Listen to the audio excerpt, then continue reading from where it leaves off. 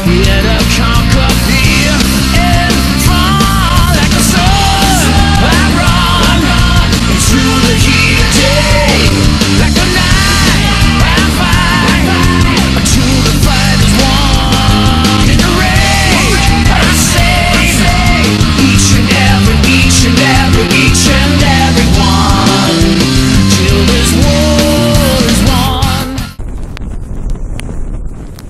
Welcome back, viewers, to one of Nintendo's most iconic games, Super Mario 64, ported to the DS with a bit of extra content as a launch title. And that was a good idea, because a remastering would definitely be the best thing for this Nintendo 64 classic. And I can see why Nintendo wanted on their new system in 2005. The game was getting a few years old and nostalgia was building up for it, and it would get people excited to play Super Mario 64 on the go. But instead of getting Super Mario 64 HD, we were treated to Super Mario 64 DS. A remake of the original that was shaken up by its original developer to sell handhelds. Okay, we need to remember the rule of thumb about these things eventually. Bad games should get remakes, and good games should get remasters. That's why the Nintendo line of Legend of Zelda HD games has been so successful. That's how it works. A remaster would have been perfect for the first true 3D game that Nintendo released, because the weakest part of that game to 2005 audiences and today is of its graphics. Despite the look of the game being an iconic part of the Nintendo 64's history, we all need to realize that the game still looks like it was entirely made out of glued together building blocks. However, while we did get the game all HDified with some honestly beautiful looking handheld 3D-ness, we also got Nintendo trying to crowbar in new features and additional content on top of that, as anyone who even looked at this game could tell, since the box art prominently features 3 additional characters: Luigi, Yoshi, and Wario? Wait, why Wario? Why the hell is Wario involved in the Rescue Princess Peach mission? In his first appearance, Wario was the direct antagonist to Mario in Super Mario Land 2. We don't even get a line in the game that says Mario was willing to pay him, or that Wario was picking up gold along the way. Wow, Nintendo. Even in concept form, this game starts out with a plot hole. Way to go. And then I just have to ask, how did Bowser and the Koopa Troop manage to capture Mario, Luigi, and Wario simultaneously the minute that they arrived at the castle? Because in this game called Super Mario 64 DS, we start our journey off as Yoshi.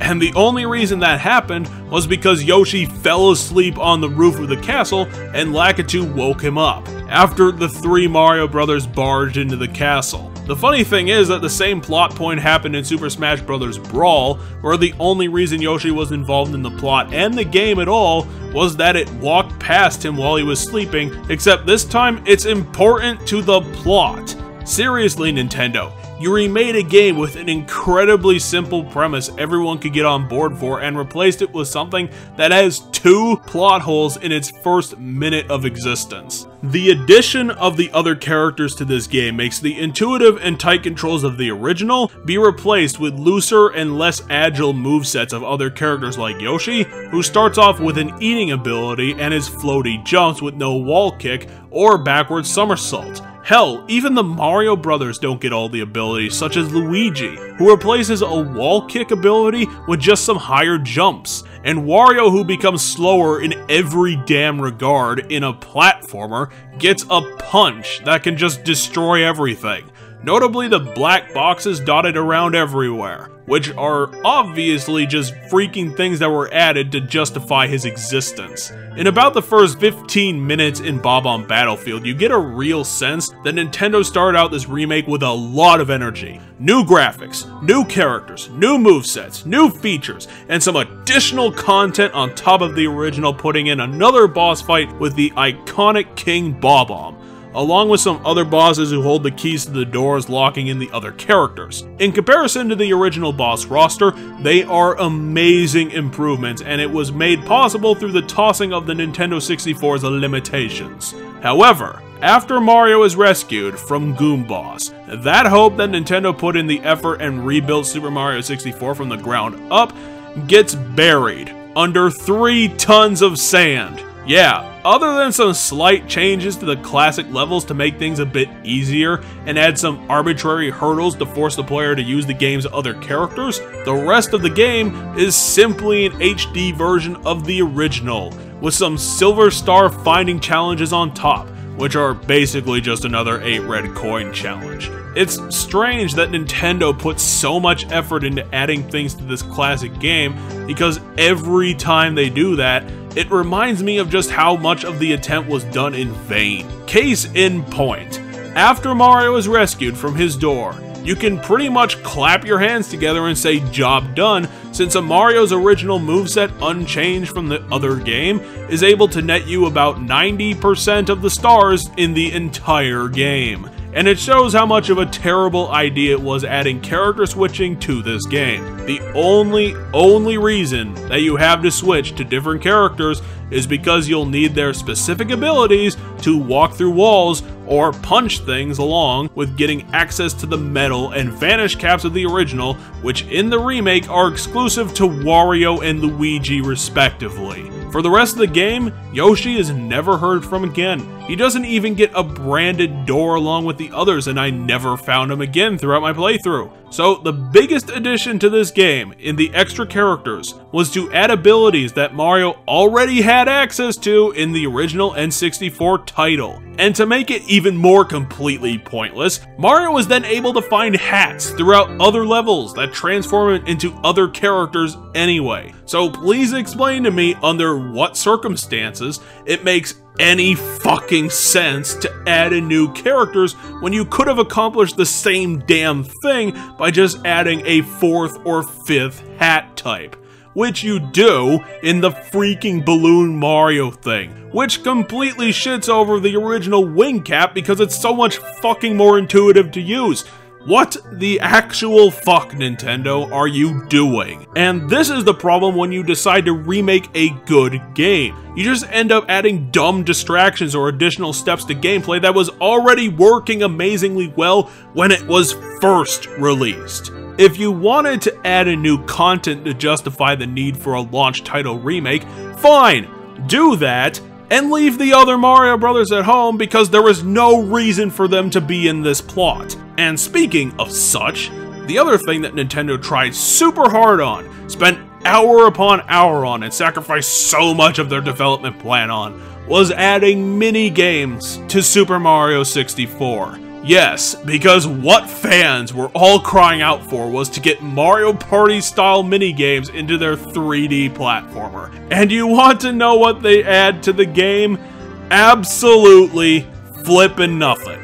You don't get any rewards, coins, or additional stars for bothering with them in the game. I was able to hit the credits without even looking at them once. I didn't think this would need explaining, but apparently it does. When other developers put in side activities to their video game, they usually tie it back to the core gameplay by giving players additional cash, challenges, or access to content by dealing with them. It gives them a reason to pursue the side activities when in normal gameplay. When you don't have that, why should anybody bother? I know I'm tempting fate with Nintendo of all companies, but forcing players to use the new minigames would have been better than tacking them on as an afterthought. And there is no possible way it was one of them, since there's over 25 of these goddamn things, all available by capturing multicolor rabbits around the castle.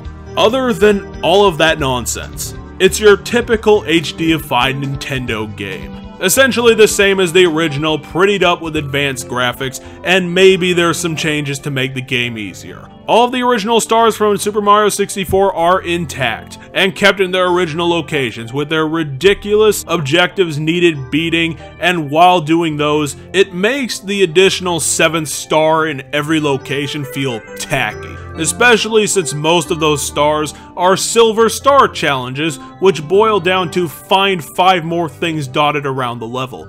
Pretty please? At the very least, they kept all that content, and it's obvious that they did, since Nintendo wanted to capitalize on old school nostalgia to help move their new system, which is a fine idea as they go. But the game's biggest problem is its main selling point, adding Luigi, Wario, and Yoshi to a game where they don't belong. The gameplay doesn't work, it ends up getting worse, it adds pointless hurdles and steps to something that had already been perfected, and it doesn't make any sense in terms of the plot. Why are any of these people here? Nobody knows. While the game retains a lot of the original's good graces, to which it got positive reviews for doing so. If I was rating this on the things that were just added from this new development to the old game, I'd bet it'd see a 4 or 5 out of 10. Because they loosened up the old controls for all the characters, gave new characters ridiculous movesets that don't work in the Super Mario 64 gameplay style, the new stars are tedious junk, and its main selling point is the beautiful HD graphics, which honestly amazed me that it came out during launch of the DS, since when Nintendo wanted Call of Duty on the system, it looked like a dumpster fire threw up on the Simpsons tire mount. This game continues to prove the adage that good games need remastering and bad games need remaking. If you need more proof of this, look at Silent Hill Shattered Memories, which decided to remake Silent Hill by throwing out the original gameplay and story to turn it into a moronic motion-controlled mess with a facepalm level twist ending. I know that I didn't have a lot to say in this video, because 90% of its content is just the HD versions of the original N64 platformers content. But it needs to be said, again and again, that remaking good games is a terrible idea. Super Mario 64's weakest point was its graphics, and you did that job, Nintendo. It didn't need new characters, it didn't need new stars, it just needed HDifying. At least next week we'll be moving on to another game in our current mini-series of DS titles before the Wii ones started being released. So you'll just have to stay tuned to figure out which game I'm actually talking about. Until then, we'll put up the final scoreboard